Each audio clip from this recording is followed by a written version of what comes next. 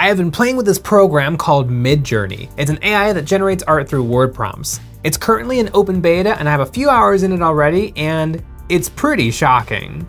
You throw in some words of whatever you want the AI to imagine and then give it a minute to work and it spits out some thumbnails. And it's really impressive what it generates. Then with those thumbnails, you can either work from there, upscaling or making it generate more versions until you get something good.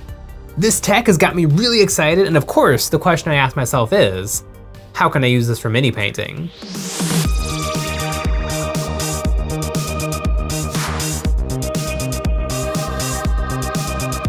Hey guys, Jay here, welcome to Eons of Battle. This AI art is pretty phenomenal. It uses text-to-image synthesis, which converts language text into realistic images. And it's pretty good. The way to think about it is that you're asking the program, what do you think this looks like? Here's what the AI thought a small goblin wearing a Chinese takeout bag, very realistic, looked like. He's pretty cute. Here's what the AI thought a monster with huge teeth, very detailed, desolate background looked like. And yeah, it got it exactly right.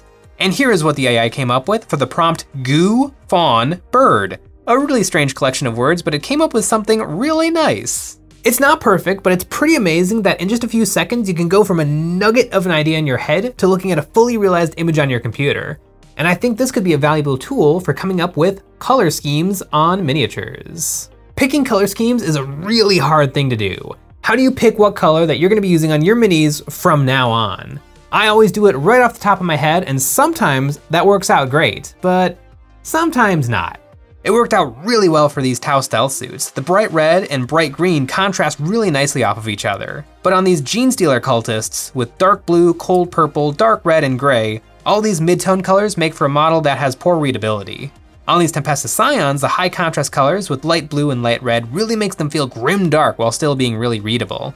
But a similar style is let down by color choice. On these Sisters Novitiates, their bright saturated colors doesn't really match the sculpt and kind of makes these grim dark ecclesiarchal soldiers look like toys. So colors are hard, and the AI seems pretty good at picking colors that work well together and make for a cohesive piece. And that is just what I need because I have an army that needs coloring. I have been collecting this Grey Knight army for about 3 years now, and my idea was that I would buy and build everything and then paint it all at once. I want the army to be completely cohesive with a really unique paint scheme compared to my other armies. With those collections, I painted them as I got them and everything looks a little different. I want these figures to be perfect. The paint scheme idea I had in my head was to just do a little better job of the Games Workshop box art, silver, white, and red. But maybe there's a better, more interesting idea out there, and maybe the AI can help me think of it. And in addition to my Grey Knights test model, I also want to try a piece that is truly random, where the AI comes up with something and I just do it. Sit down and try and replicate it. The only problem with that idea is that if I'm the one giving the text prompt, it won't be truly random. So I'm gonna get Nick in here to generate an image so I have absolutely no control over it. I would like to introduce you to the Midjourney bot. Awesome.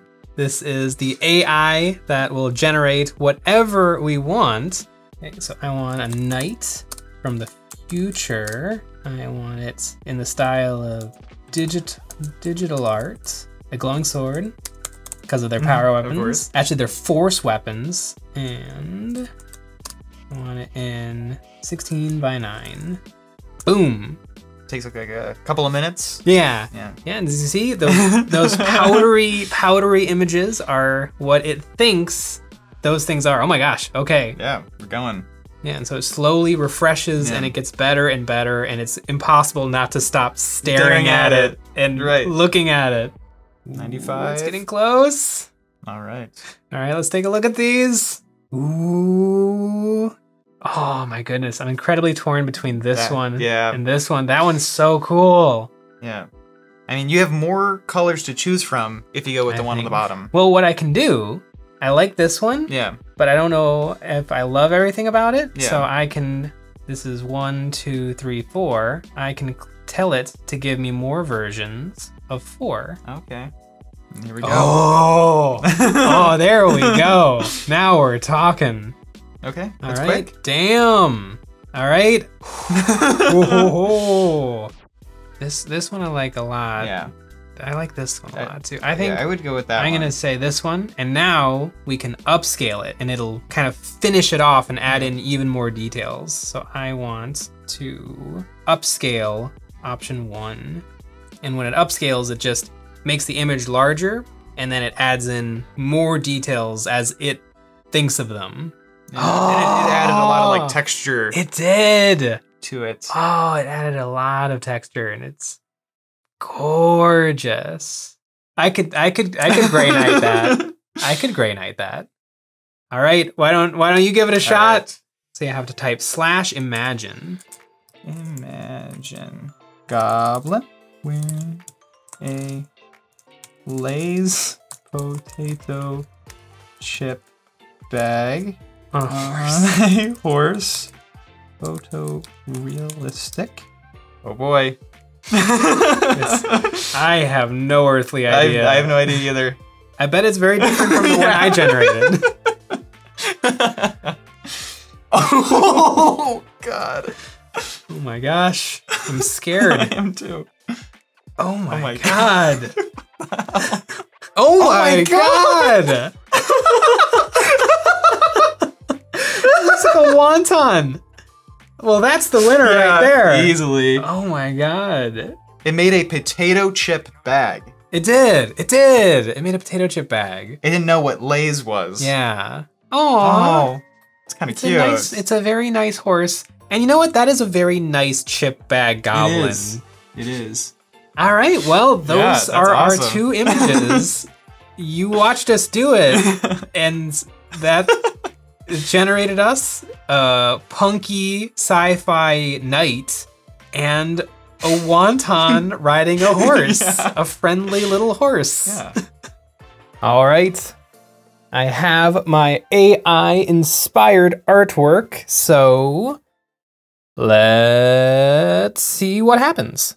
Looking at this image, I see really dramatic lighting with a speckly, dotty, abstract style on the body of the figure, with a really smooth vertical blends on his sword that stand out against the craziness of the rest of the model. So, bright light blues and bright reds. That's what I have to try and replicate. I kept the base simple, just a little super glue, and then I sprinkled on a few grains of sand and attached my gray knight.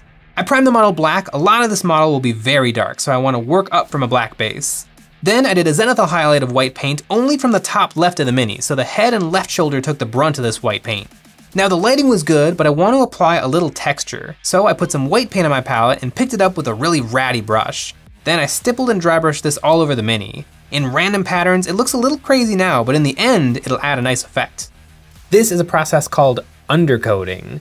Instead of just priming it, maybe doing a zenithal and then working on my base coats, I'm actually using white and black to create textures and highlights that I want to carry through to the end product. It'll probably be a little subtle, but it's really nice to have it there to work off of. Now, time for some color. I worked so hard on the undercoat, I want to apply transparent paint over top so I don't just cover it up. Artist inks are a great tool for this. If you look at the backs of the bottles, they tell you how opaque or transparent they are. And they get even more transparent when applied through the airbrush. You can just spray less and get even more see-through layers. I put some light blue into my airbrush and sprayed this over the bright white zenithal. Then I put some dark blue ink and sprayed this over the rest of the knight. And then some red. I sprayed this over the base and over the Grey Knight's text that is etched into the armor. And he's already looking a little bit like the AI artwork the color scheme was inspired by. I set up my palette with red, yellow, blue, purple, and light blue, a very cold palette. Then I took that dark purple and began shading all the darkest areas of the armor. Then I took the blue and glazed that where my light blue ink and dark blue ink met. I put red over all of the text of the armor. This is the brightest red I own, but it took a lot of coats to get it anywhere near as saturated as the original image. I have quite a few hours playing with the AI art, and it's pretty darn cool. I really like digital painting. I've done quite a bit of it, and what was kind of weirding me out the first time I was playing with it is it can create way better stuff than I can ever draw. But after doing a whole bunch of research, watching a lot of videos, reading a lot of articles, it was kind of nice to see that everybody was actually kind of digging on it, and there weren't a lot of doomsday sayers saying that this is going to destroy art or that all artists are now going to be out of a job, because it's really just a tool. It's going to speed up the process of making digital paintings, and it's going to get rid of a lot of busy work. I am really digging it, and I think it's going to be really cool to see how I can use it to miniature paint. Obviously, it doesn't have a ton of like direct applications, but I mean, presumably one day there will be an AI for sculpture, and so you'll be able to throw some keywords into some sort of a sculpting AI. Barbarian, sword in the left hand, axe in the right hand, standing on a tactical rock, and it'll be able to make something. And that will be really, really cool. The final touches for this fella was doing lots and lots and lots of dots. I made small dots of very light blue and white all over the mini. This is what I saw when I looked at the AI image, and it looks really nice in the model. It kind of looks like many dings and scratches reflecting the dramatic lighting that's being cast on the model, and it makes for a subtle, more interesting outline to the armor pieces than just a typical edge highlight. On the sword, I switched up the painting style and globbed on a big coat of wet white paint, and then some streaks of blue paint, and then I wet blended them together by making long dragging strokes. It's always interesting painting with a reference, and this is a reference that I kind of made. I mean, the AI did all the work. But when I was making the AI make the image, I had an idea in my head, and now the AI has created an image that I'm looking at now. And whenever you're working with reference material, which you should if you want to grow and get better as an artist, it's always a good idea to not use minis as reference. I mean, sometimes you can and you should, but if you are not using a miniature as reference, you have to make a lot more decisions and extrapolations based on what you're looking at. In the image, I see leather and I see light interacting with that leather. How can I use my paint medium to recreate that? Or how do I want to recreate the look that I'm seeing and interpreting in my own mind, and how do I recreate that on the miniature? I was nearing the end of this gray night with the AI paint scheme, and I painted the rim of the base black. This was really, really interesting. If I sat down to paint up test models for my gray nights yesterday, I would not have painted it like this, but it turned out really good. The sort of abstract stippling and highlighting highlights the shapes and pose really well instead of the model getting bogged down in all its details. And changing up the style from stippling to blending for the Nemesis Force halberd really makes it stand out, even though it's all the same colors that are already on the model. This worked out great. As a test, I am pretty satisfied. The prompt was night, future, digital art, glowing sword, and this is exactly that. I feel like the scheme, even though it's simple and it doesn't have the freehanding decals and metallics that you'd imagine from the Grey Knights, I feel like this might actually be a better representation of the mysterious Grey Knights, a secret organization of psychic soldiers who protect the universe from demons without anybody even knowing they exist. I think I might do another test model and try to introduce another color, maybe hot pink for the swords and eyes. But I think I have my scheme. Now it's time to work on Nick's prompt. All right, well, it is time to paint the fried wonton on a horse. Boy, I cannot wait to see what happens. What I see when I look at this image is much more photorealistic than the last one. It has bright colors and is very evenly lit, like the subject is being lit by the sun. It has some abstract elements, but I think that's more down to the imperfections of the AI than the actual piece being abstract. I have the perfect mini to try and replicate this art, a little gobbo on a squig. I glued him down to the base and then poured on more glue and sprinkled some sand to blend the little mushroom detail into the base. Then I primed the mini black, but I decided to go a different route than on the night. I put white paint on my palette, loaded up the brush, and then dragged the bristles over the model, laying down thick streaks of white paint. And you know what else has thick streaks? That's right, our Patreon. Over there we have lots of cool STLs ready to populate your wargaming tables. New this month, we have a bound demon complete with ball gag, and we have portable modular trenches ready to crisscross your battlefields. If you sign up, there's a welcome pack that includes Dawn of War Space Marine, Imperial Guard, and Eldar Terrain, all hosted by Comics, Games, and Things. We also make Patreon exclusive videos where we critique viewer models and weekly Discord hangouts. We also have merch, link in the description. I covered about 95% of the model with this highlight, leaving only the deepest recesses black. This is also undercoating. Just like I did on the last model, that reference material, the AI generated image, had really dramatic lighting, and so I replicated that with the airbrush zenithal. This model, this reference, has very even lighting, and it has a sort of a painterly texture to it, and so I've tried to replicate that with dry brushing. There are lots and lots of different ways to do undercoating, and all of them yield slightly different results. And so it's fun to play with all of them and see the different results that you can get. I loaded up my palette with a tan, a yellow, a green, some red, black, and brown. I mixed the red and green together to make a brownish grayish color, and then I watered it down a lot, and I used this to do some shading on the goblin's robes. I wanted a brown without a lot of warmth, so this will change the black into a nice brown. Then I put an orange wash over the robes to change the white dry brushing into light orange so that there was no white showing through. Then I mixed together the light tan, white, and yellow and thinned it down with water and glazed this over the raised areas of the robes to try and pull off that potato chip color. Next, I stippled on some tan paint mixed with white, making lots and lots of small dots, which will add up to that chip texture that I'm going for. Then some more stippling of pure white to get that golden brown contrast from bright orange in the recesses all the way up to that shiny salt white. Now for the face. The AI image gave the bag dark beige goblin ears, so on this gobbo I glazed beige over his face, hands, and feet. Then I glazed brown over his skin to darken it, and then a final highlight of the original beige color, applying less paint than before so all my other layers are still present. I don't know if I achieved the crispiness of the reference material, but I think I've gotten pretty darn close to the correct colors. Yellow is a really hard color to replicate. Light colors in general tend to be really, really hard to paint with. Light color paint tends to have white in it, and so that means that it covers really, really well, which means it's really hard to glaze with because you have to thin it down a lot further before it becomes as transparent as a darker color like a blue or a red. On his trusty steed, I glazed a reddish brown over the whole body. The wateriness of the paint made sure that the white dry brushing showed through. Then I did a second coat of brown mixed with black. And then a glazing of pure black on the belly and back of the squig. In the reference, the horse has a slight blue reflection in its fur, so I added some blue to the black and glazed this over the shoulders of the squig. Then for his one big eye, I painted a big dot of black, leaving the white showing around the bottom, then a little bit of blue on the bottom half, and then a dot of white in the top half of the eyeball. The horse's teeth are not visible in the AI image, so I chose to replicate the slightly yellowed parchment background and put this color over the teeth on the squig. Then on the base, I stippled with a small dry brush alternating between green, blue, and yellow to replicate that small patch of prairie the horse and his chip are sitting in. And I blended it out using that parchment colored paint.